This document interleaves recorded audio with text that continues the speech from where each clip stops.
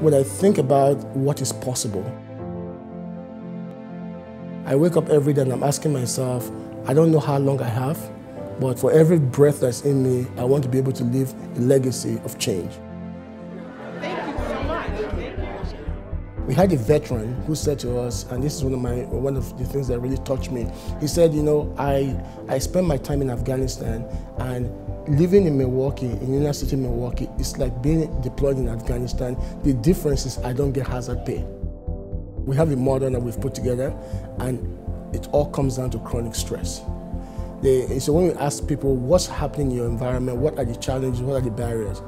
Same old issues: transportation, unemployment, discrimination, gun violence, emotional and psychological trauma. They don't even talk about the diabetes and the hypertension. That's like secondary. They're saying my very existence every day is really challenging. All of those factors lead to chronic stress. And the chronic stress then leads to disease. Disease leads to disability, and disability leads to a loss of social capital.